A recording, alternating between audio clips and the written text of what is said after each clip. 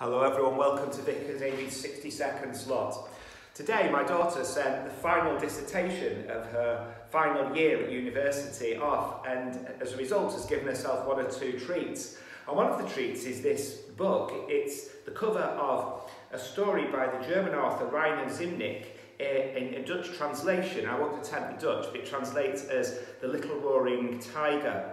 And when I say it's the cover, it quite literally is the cover, because inside the pages are blank. You can write your own story in this book despite having an old cover. And it's actually a wonderful idea from a company called About Blanks, who specialise in making notebooks out of recycled covers of old books. You choose the cover and they said make a notebook up for you.